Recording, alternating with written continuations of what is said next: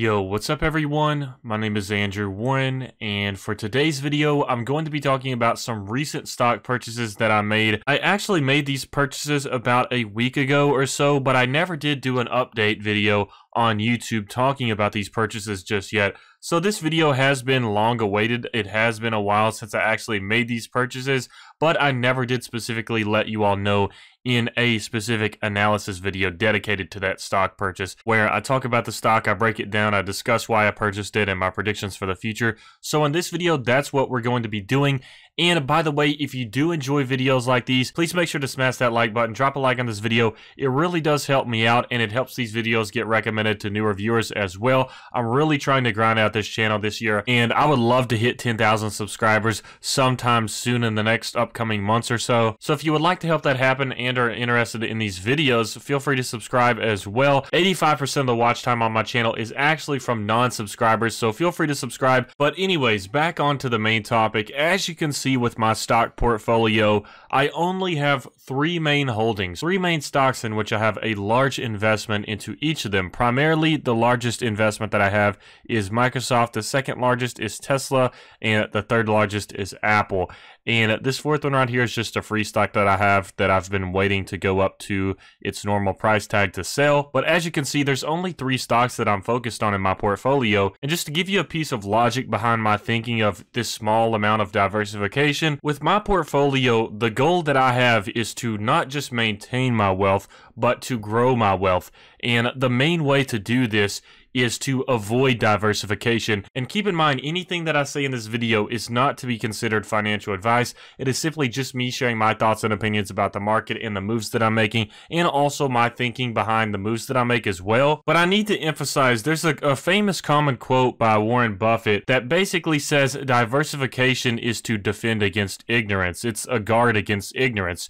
So when I think that I have done enough research to be confident in a stock to where I believe that I can avoid diversification, then that's when I decide to act on it. For example, like we have with Microsoft and Tesla and Apple, I have enough faith in these stocks and the research that I've performed on these to where I think I can purely just hold these three stocks instead of having like 50 stocks in my portfolio, or having these three stocks and then a majority of my investment wealth into an index fund or an ETF like VOO. And I actually sold out VOO to put more money into Tesla stock and into Microsoft. So my logic and thinking with this portfolio goes along with a famous quote stating that if you want to preserve your wealth or maintain your wealth, then diversify. But if you want to grow your wealth, then concentration is the key. And I understand that with this concentration comes a huge aspect of risk. There is a lot of risk regardless of how much research I've done behind a stock, because there's always that unknown factor. There's always these unknown events that happen, just like with the whole Rona situation, like how we never would have expected that to have happened, and it happened and affected the market in such a tremendous way, as you can see from my all-time chart right here. So when I have these three stock holdings, I understand there is a lot of risk to that. However, I do believe that the research that I have done will do well for me in the future in terms of my growth out of these stocks. And the stocks that I do hold currently are ones that I plan holding for a very long time. I'm a long-term investor, so when I invest, I think about the next 40 years or so. So jumping on to the purchase that I recently made, I purchased about $1,500 in Microsoft stock. And to just go ahead and break down these purchases and the statistics for this stock, as you can see, my average cost is about $171. I own 193 shares. It takes up about 45% of my portfolio, so an absolutely tremendous amount. And the total market value is about $36,000, and my investment is about $33,000. So for the total return, we are at plus 9.34% right now, or plus about $3,100. And keep in mind, this was actually a higher percent, but like I said earlier, I sold $32,000 in VOO and put a significant amount of money from that into Microsoft. So the percentage in growth decreased. It was a lot higher, and my average cost used to be at like 159 or 160, but I've purchased a lot recently in the 183 price range. So jumping down into the purchase receipts, as you can see, this is one I've already covered in a video, so we're not covering this one, but these are the two big purchases that I made that I have not covered just yet that are for this video. So as you can see, I purchased 2 shares at a price of $180.95. That was on May 27th at 3:02 p.m.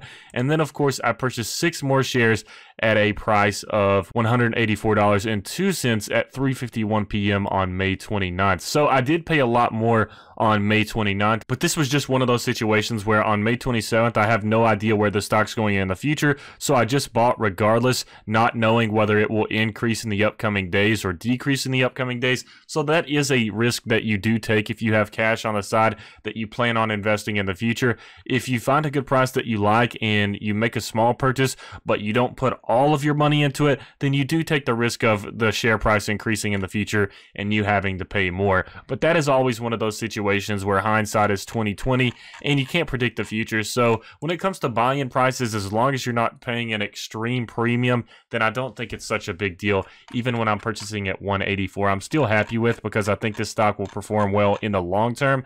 And another huge aspect of this stock that I need to emphasize is the fact that it is still under fair value, according to the Robinhood Gold Morningstar research report. As you can see, it is 3 stars out of 5, and the fair value is 196. So out of all of the stocks in the stock market that are currently overvalued, I mean, you have stocks that I absolutely love like Tesla, but it is still overvalued if we compare it to the Robinhood Gold research report. And the fair value of Tesla stock is like $730, and it's actually at like $880 right now. So there's a lot of stocks out there that are overvalued. Apple stock is overvalued. I know a fair price for that is like $240, and the stock right now is like $330. So there are so many stocks out there that are overvalued right now, and it's one of the main reasons people are very cautious, because individuals are saying this is not realistic to what is happening to our surrounding conditions and all of the stuff like that. So that is why many people are cautious, because it seems like the market has returned to normal before the whole Rona situation, when the Rona situation isn't actually over with yet. So that's where a lot of caution does come from. So with this, I just want to emphasize that a stock like Microsoft, one that performs well consistently, if you look at the earnings report, it has beaten earnings per share every single time since Q1 2019, and that's as far back as Robinhood goes. It has probably beaten it just as consistently even before Q1 2019. So I just want to emphasize with all of this that Microsoft is under fair value, and it's actually a pretty good number under fair value. It's about $10 under fair value right now. And also keep in mind that with Microsoft stock, you also get a dividend payment as well. So as you can see right here, dividend yield of 1.12, and I have an upcoming dividend on June 11th. That's just about a week away. It's pending for $57.63. This is 51 cents per share, and this dividend is for me owning 113 shares, and I currently own 193, as you can see. So this sort of references the idea of how I've purchased a lot of Microsoft stock just recently before it was able to count the whole 193 shares. So I'm getting 51 cents per share that I own in Microsoft stock, in addition to the fantastic growth that we've seen so far.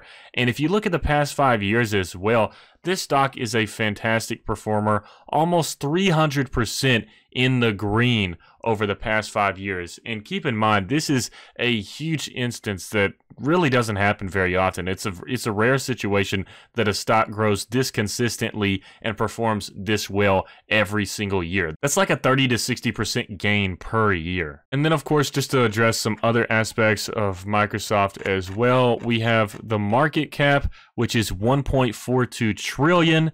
And then of course, we have the CEO, Satya Nadella. A lot of people contribute the recent success of Microsoft to this CEO because it has been said that he has turned around the company, especially. I think he has worked at Microsoft for like 20 years before actually becoming the CEO. So that does emphasize that he knows the insides and outs of Microsoft, including what it's like to be a CEO and what it's like to be a worker. So I do think that that's an important aspect. And just talking about the services that Microsoft does provide, of course, we have programs like Azure, Microsoft Office, stuff like that. But then we also, of course, have cloud computing. We have Microsoft Outlook, which is their email service. They, of course, own Xbox as well, which is one of the major console competitors against the Sony PlayStation. In my opinion, this last generation, the Xbox has lost the console war, and with the upcoming console generation as well, I think Xbox will lose again. Sony is just on point right now with what they're doing, but keep in mind that Microsoft does have exclusives, and there are certain aspects to Xbox consoles that the PlayStation ones don't have, such as a lot of backwards compatibility. I believe the new Xbox is supposed to be able to play every single game from every single generation,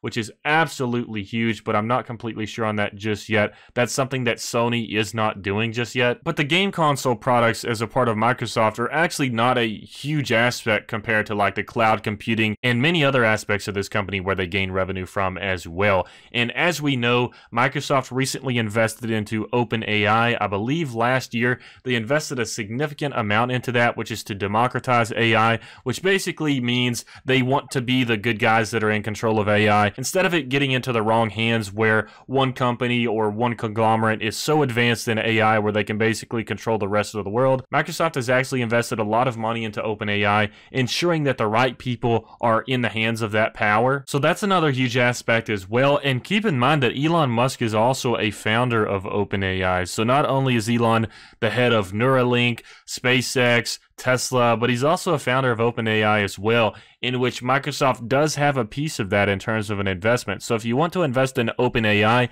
this is sort of like a way to indirectly do that, since Microsoft does have a partial holding in that company. So I do think that that is pretty cool. And I just wanted to share this video with you all, update you all on the recent purchases that I've been making, justify those purchases, and explain my reasoning behind it. But I hope you all enjoyed this video. And like I said, if you did, please make sure to smash that like button, drop a like on the video. It really does help me out. And if you would like to begin investing, feel free to use my referral links down in the description below. If you sign up with those links, then we'll both get some free stocks, which is pretty awesome. But I hope you all enjoyed this video, and I hope you have a fantastic rest of your weekend. Stay safe out there.